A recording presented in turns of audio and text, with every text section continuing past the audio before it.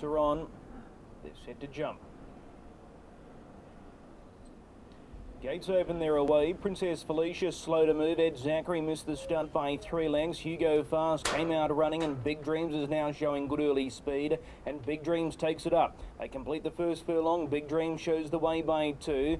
Hugo Fast is travelling second. Now moving around them quickly, Ed Zachary after that slow start. He whips around and goes to second, parks outside the leader. Precious Shadow racing deep, then Happy Kiss, Princess Felicia last on the inside. By the 400 metre marker, Big Dreams in front, shows the way by a long neck. Without cover, Ed Zachary. Precious Shadow moving to third, but he is travelling deep. Then Happy Kiss, Hugo Fast drifting back, and Princess Felicia at the tail. They're into the straight now, less than 200 metres to go.